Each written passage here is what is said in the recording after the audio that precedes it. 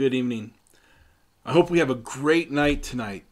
Tonight we're talking about Jesus, and I want to specifically talk about who he is in regards to the origin of everything, where everything started. But the first thing I want to ask you is simply this. What is your favorite vacation spot? You've gone on vacation or you've gone to places. What is your favorite vacation spot, and why is it your favorite? So take just a minute and chat and talk about that, and then we'll see you back here in just a minute.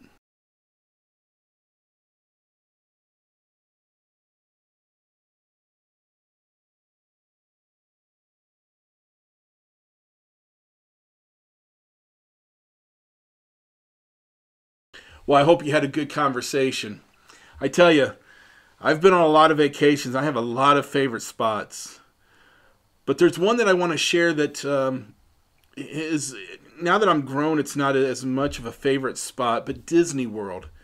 The first time I ever went to Disney World, our kids were small, and we went, and it was just so amazing, even as an adult, to walk through the park that we had never been to. At least I had never been to it.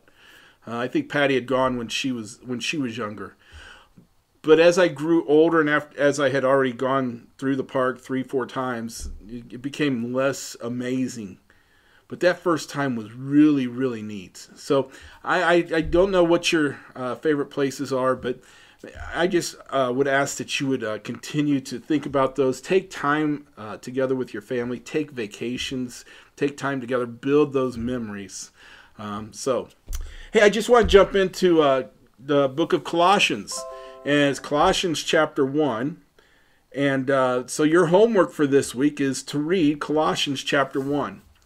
Today we're just going to focus on verses 16 through 20.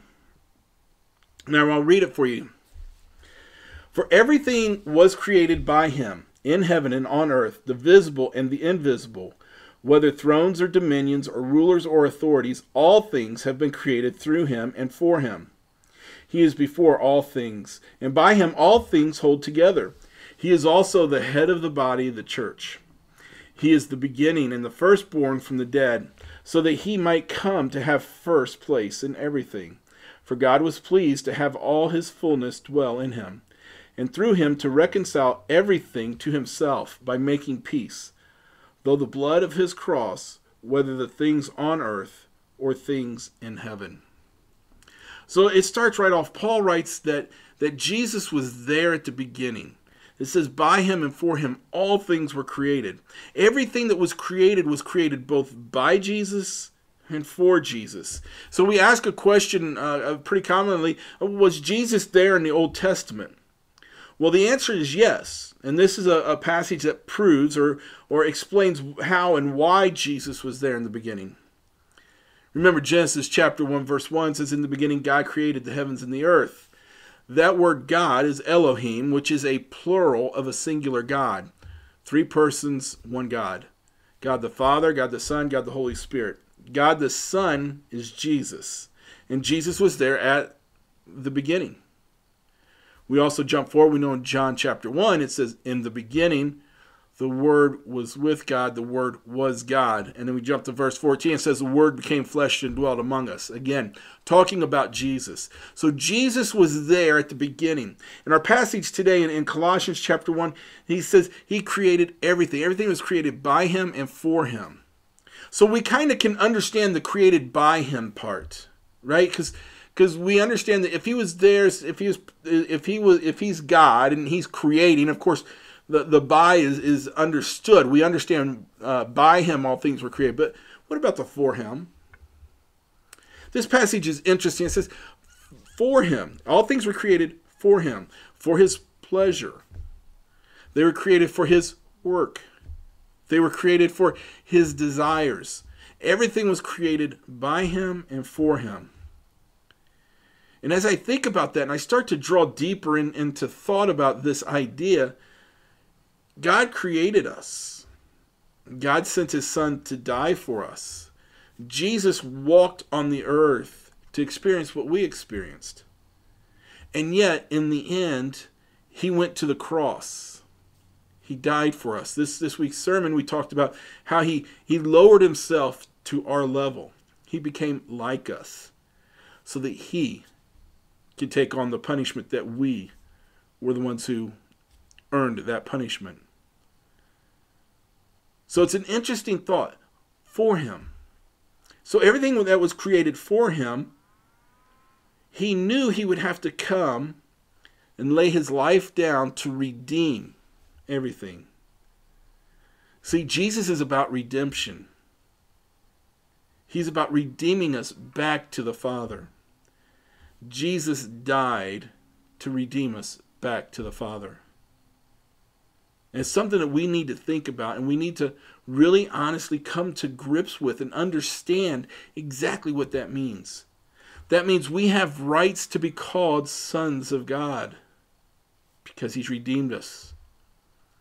We are called friends of God because he's redeemed us. See, we can't redeem ourselves. And in the midst of that, the one who created all things also had all things created for him, came to die for all things. It's an interesting concept, an interesting thought. So I want to ask you a question. If Jesus came to die for you, what is it that keeps you from fully following Christ? I mean, I don't mean praying a prayer and saying, going to church on Sunday and all this, but there's something that we miss where we do not fully follow Christ. We don't give our lives totally to Christ. What is it that's keeping us back? What is it that draws us away? I want you to talk about that. And then I want you to talk about how can you overcome those things? You're sitting in a group that hopefully is starting to grow together and starting to come together and become closer, and I think is trying to do life together. And I think the big thing that we want to understand is, how can we do this together? So the question is, what is keeping you from following Christ fully? Not just going to church on Sunday, not just saying a prayer, but to fully live in Christ. And the second question is, how can we walk alongside one another so that we can all have that relationship with Christ? Just a couple thoughts. Maybe you have other questions that you'd like to ask. Feel free to ask them. Maybe you don't know who Jesus is. Well, then ask that question. That's what this is all about. These small groups are all about, these home gatherings are all about introducing Christ in a way that's fresh and new. So take a moment and just go through that and ask those questions. Remember, read Colossians chapter 1. If you got any questions, bring them back next week and we'll go over them. Okay? Have a great day.